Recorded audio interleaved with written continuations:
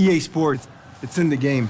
NHL 2005. What's going on, guys? After doing all those trade sims last week for the trade deadline, I figured it was time to do another retro trade simulation. I haven't done one of these in like 3 years since I did the Joe Thornton one. I'm not sure why I waited so long, but the top comment on that one was someone saying I gotta try the Dany Heatley for Marian Hossa trade in NHL 2005, and that's exactly what I'm doing today. Grab my copy of NHL 2005 and booted it up for you guys. I will say, a lot of people have, good memories of this game. For me, I never got to play it. I actually got it on PC, and then my PC couldn't run it, so for me, it's kind of a disappointing game. I had NHL 03 on PC, 04 on GameCube, and then I think I had like 06 on PS2.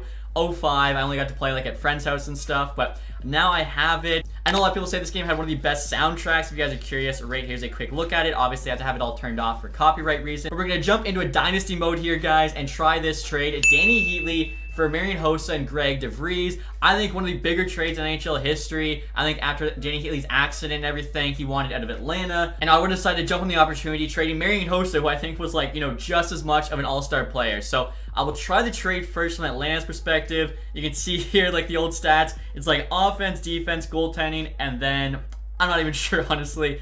Maybe that's overall with the Stanley Cup. They got the style there of speedy. Definitely very nostalgic, like seeing this old menu and everything. So I'm curious to see what happens in game, just like, my regular trade sims. We'll try this from each team's perspective. The trade typically is just going to be like on medium, regular, whatever it normally is. And what's kind of funny too is this trade actually happened, I think, like a month before NHL 06 came out. So we're already doing on NHL 2005, but just know Dany Heatley didn't even actually play in the NHL this year. He was actually playing over in Europe before the Thrashers did make that big trade. Still 92 overall there in game, 23 years old, unsigned. They got him on the entry-level deal before he got that contract with the Senators.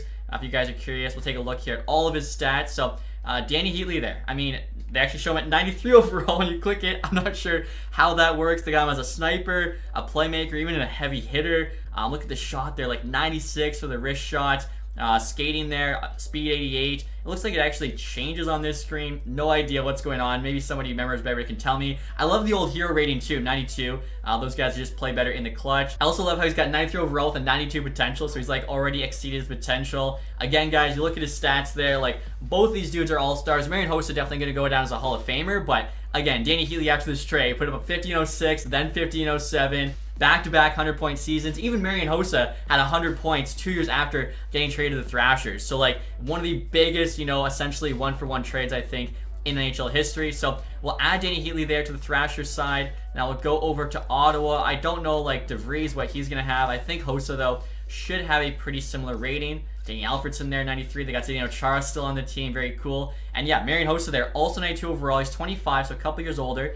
He was making $2.4 million. And so we'll click on Marian Hossa here. Again, it says he's 93 overall on this screen, but 92 on the other. I don't understand what's going on in NHL 2005. His potential 81, he's destroyed it. He's got the shooting, playmaking, and the speed abilities. So those are kind of like an early version of X Factors, honestly. I love he's got like the long frosted tips as well. Great passer there. I mean, should be like a solid two-way player. I don't really see like an offensive defensive awareness, but like he's got good puck control. Toughness is kind of low, checking 79, so like these are the only stats it's really showing me. But again, guys, like super cool, looking back on this. And as I mentioned with Hossa, the Thrashers also got Greg Vries, so if this is alphabetically, actually probably already went by him. You know what? They probably don't count like the duh, so it's probably like a V.